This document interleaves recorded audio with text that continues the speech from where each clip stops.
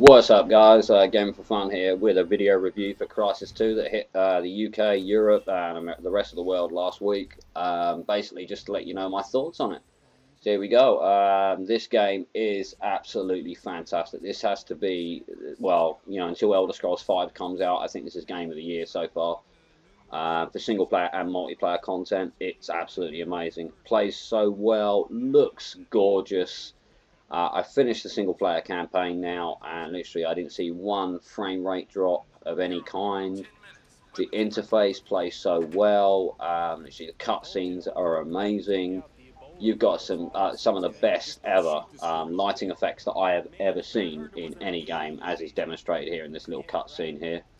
So yeah, I mean, literally they have done an absolutely amazing job at creating a game which a lot of people said 2 years ago this will never happen on consoles. Well, guess what, guys? It's happened. It's here, and it is amazing. It's going to be my key word for this review. Amazing. So anyway, yeah, let's get back to some single player, like my thoughts. You literally take the role of a guy called Alcatraz.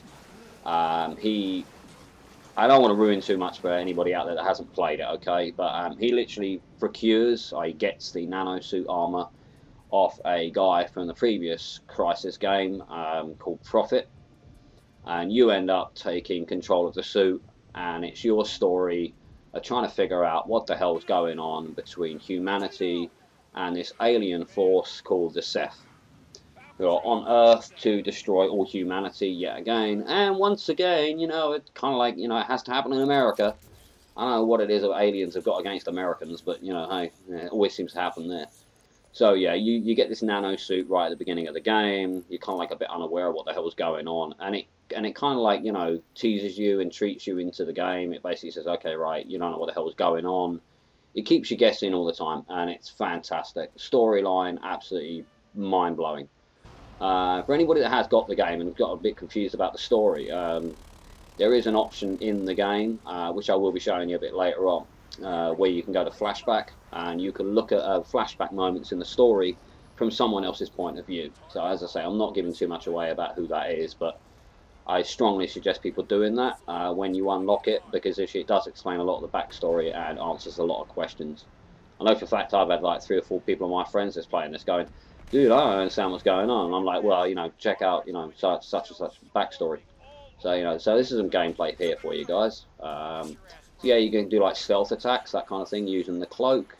And obviously you've got power armor when you come under fire and stuff like that. You can deal with these guys. I mean, look at that. That's just gorgeous. I know I shouldn't say that about when you're shooting people, like the blood and guts and everything coming out, but it does look fantastic and it plays so well. As I said, no frame rate issues whatsoever. It's awesome. And also, all of the controls in the game themselves are, are very adaptable. You do have the option to customize your controls how you see fit, which is fantastic. Yeah, you can pick up soldiers, throw them around like ragdolls, like, get down, here we go. Yeah, so you got that. And then you literally got the option of, certain parts of the game, it will say tactical options. So at that point, you can just basically press up on the D-pad, and you can basically enable what's called the nano suit vision. So you can tactically mark up the map and stuff to find you like tactical advantages. This is where the replay value for every level in the game comes in, because literally, as you can see here, as what I'm doing now, you can scan environments and you'll see yellow highlighted areas where it will say like, snipe, or it will say like, climb ledge, flank enemies, that kind of thing. Or you can just go all out badass on these dudes and just kick some serious butt. So, and now I'm showing you the nano vision, which is basically night vision, or thermal vision, should I say. And there's one of the Seth guys. There's one of the Seth. These guys are evil, evil alien bastard scum that need to be blown back to hell. Yeah, that's it. Get back to hell. Let me just grab you a second. There we go. Throw you over there. Go on. Bye. Ta-da. Sweet. Right, yeah, so it literally plays fantastic. Alright, so covered the single player, what are my thoughts on that? I'm going to show you a bit of like the unlocks and stuff that you get in the game as well. So literally here, I'm showing you, you get like this area here where you can basically click on unlocks, and then you can look at like all the different nano suits that are available in the single player and in the multiplayer as well. Now, Talking about multiplayer, which is what I'm moving on to next. You unlock stuff as you progress, just like pretty much all first-person shooters now. You know, you get your custom setups. What the Crytek guys have done with this game, though, regarding multiplayer, is instead of having like, you know, like, I don't know, 13,000 kill streaks, that kind of crap that you get in all the Call of Duty games now. No offense to any Call of Duty fans out there, man. You know, I love Call of Duty, but it just kind of got really boring. It's just the same old, really now, you know. So yeah, literally you get all of these unlocks. You can look at them in what's called like a gallery. You can see what they look like, and then when you're playing the single player as well, you get all these unlocks as well, where you have to do collectibles. This is pretty much for achievements, you know. So if you're an achievement whore, there's loads of replayability involved in this. Yeah, so as you can see from there, literally, yeah, you've got all these vehicle unlocks. You have to find emails, just loads of stuff to get you, you know, going back and replaying the levels and stuff that you might have missed. Okay, what I'm showing you now is like the profit videos. So if you're having any trouble with the storyline, once you've unlocked certain parts, you can like replay all these videos and stuff and have a look at them, and then you'll be like, oh right, now I get it. Okay. So, you know, because obviously this is a sequel, and a lot of people didn't play the original, so this is a good way of letting people know how, you know, what the hell was going on before and what's going on now. So, you know, it's just what's the way of explaining it? It's just a way of letting you, you know, kind of get to grips with what the hell's going on.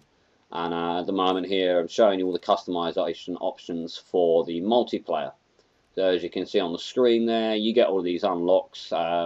Literally, there are 3 levels to each module. So, for instance, you know, I don't know, like energy transfer, which is one of the things I use now. And the more you use it, the more kills you get with it, the more you level up that perk or custom setup, as they call it. So, literally, yeah, the more powerful each one becomes, the more you play it. So, yeah, it's got a lot of levels to it. And here we go to the dog tags. Dog tags, I think, were probably introduced originally by, I don't know, yeah, obviously the Call of Duty series. But literally, yeah, so you get all this stuff here that you can unlock by completing certain challenges in multiplayer and in single player as well. So they're all kind of like cross-combined, which is fantastic. So, you know, people that haven't got the multiplayer, there is absolutely still tons in this game for you guys to do. So, yeah, but as I say, I would say it's like maybe 60% multiplayer, 40% single player. So there's still enough there for single player people out there, you know what I mean? Yes, I'm going to show you a bit of multiplayer now coming up. I literally didn't play too much today because I was just trying to capture like just a brief bit of footage for you guys, just to show you how the multiplayer stacks up against normal multiplayer shooters. So yeah, you've got all these different weapons you can unlock and stuff. The thing I'm using there is the MKB60. And that's my maximum armor there. This is on Skyline. I really wanted to get a capture of, you know, a different map. Unfortunately, you know, as usual, when I went into instant action, pretty much everybody was just voting for this map yet again. So, you know, yeah, the multiplayer lobbies. There was a patch yesterday as well on the 30th. No, on the 31st of March, there was a patch to optimize servers and stuff like that, which has really sorted out quite a few key issues. I don't know if that was the same on PS3 and PC, but obviously on Xbox 360 there was a lot of key issues with migrating hosts and stuff. I was in quite a few games yesterday and that didn't happen. So just giving you a run through of how some of the maps look and stuff like that and how they play. Weapon I'm using there is the K-Volt gun. I'm going to shoot the Statue of Liberty now. Sorry anybody in New York that's watching this. I didn't mean to upset you there, honestly. So yeah, that's kind of like my review of it. What I will say, okay, just to surmise and sort of summarize even, this game looks fantastic, plays well, there's no problems with it at all. I haven't seen any problems in multiplayer yet. Single player, fantastic. I can't give it enough. You know, if I had to give this a 10 out of 10, I'd give it a 12 out of 10. Simple as that, I really would. Anyway guys, thanks for watching. This has been Gaming for Fun with my thoughts, kind of video review for Crysis 2. Check it out.